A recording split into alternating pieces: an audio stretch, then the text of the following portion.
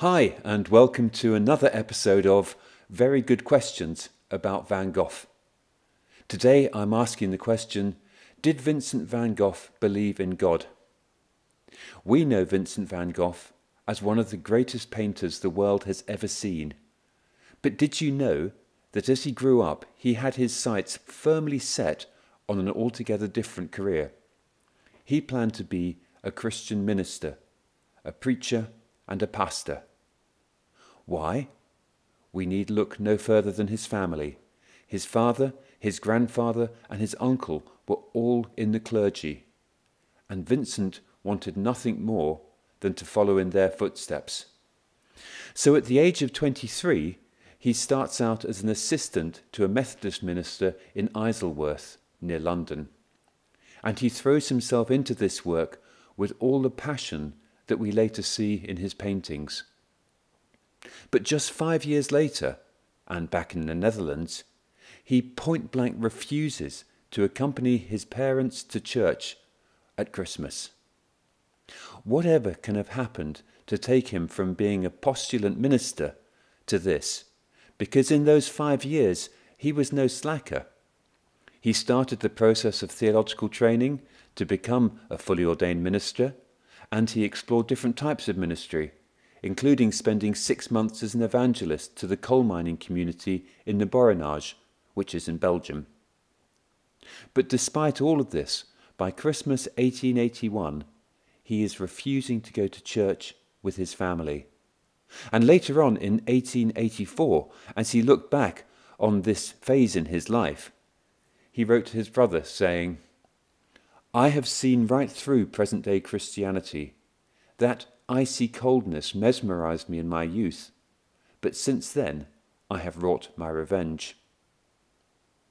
And after his father died in 1885, Vincent painted this still life.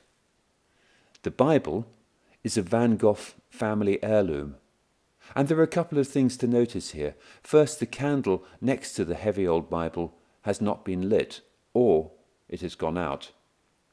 Secondly, Vincent has placed a well-thumbed yellow paperback next to the Bible.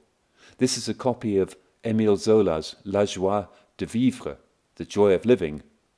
The symbolism here is not subtle, and the old religious way of his father sits in stark contrast to Vincent's own brighter experience of life and joy. So does that mean that Vincent became an atheist? Fortunately, we don't need to guess here, because he gives us the answer himself in another letter to Theo. You see, I find the God of the clergy as dead as a doornail, but does that make me an atheist? The clergy regard me thus, que soit, or whatever. But look, I love, and how could I feel love were I myself not alive, or were others not alive?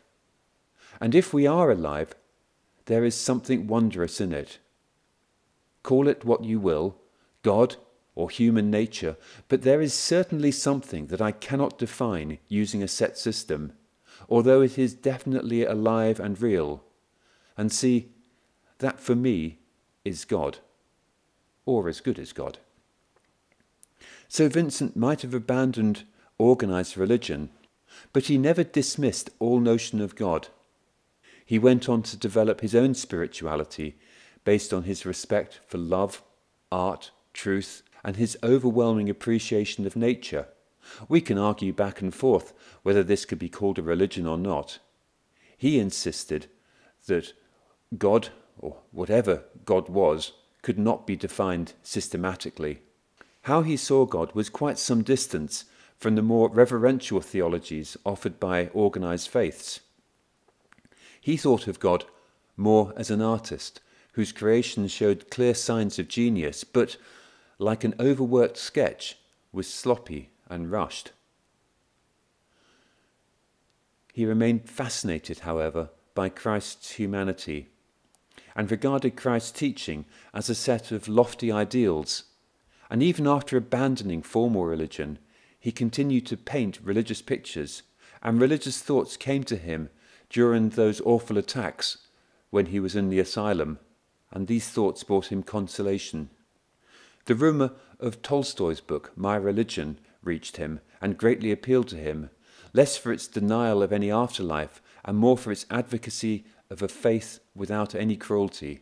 Vincent hoped to find in this a religion that would not increase human suffering, but instead could bring consolation, courage, serenity, and energy, among other good things.